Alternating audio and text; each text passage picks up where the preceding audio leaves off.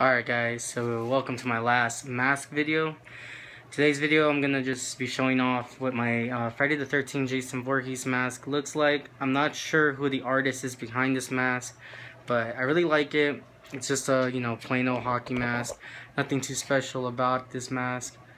As I'm looking at it right now on camera, I'm deciding to do something with it.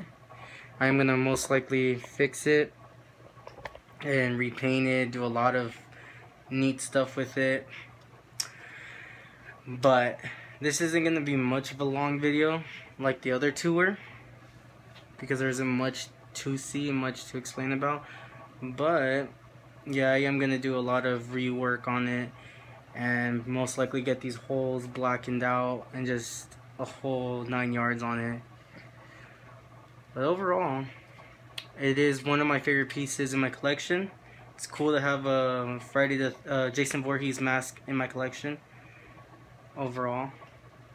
But yeah, that is it. I'll see you guys in my second video, alright? Peace.